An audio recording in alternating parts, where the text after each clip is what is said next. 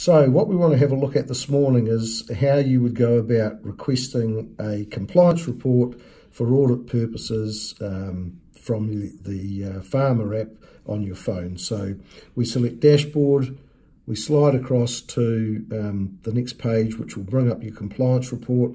We simply go ahead and tick the compliance report button, and then we select the plans that we want to request compliance reports from. So at the moment it's selected all plans. I don't want to select all plans because I know that some of these don't have enough information in them. I'm just going to deselect some of these and have a plan that I know that if I ask it to activate stuff, there's compliance report information in it. So I'm going to save that.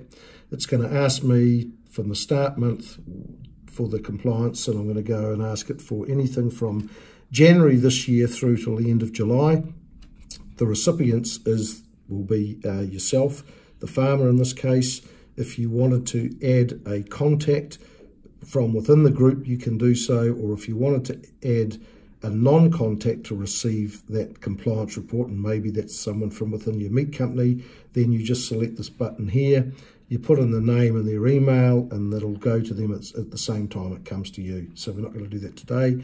Once you've selected the plan, you've selected the recipients, it's just a matter of pushing submit, and it's going to say that the next time that you sync, that will automatically come through to you. So we just go OK there.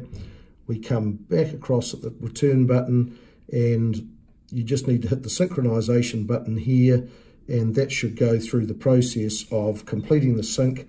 And while it's doing that, it'll pick the information up and it'll turn up in your email box as soon as that sync is completed.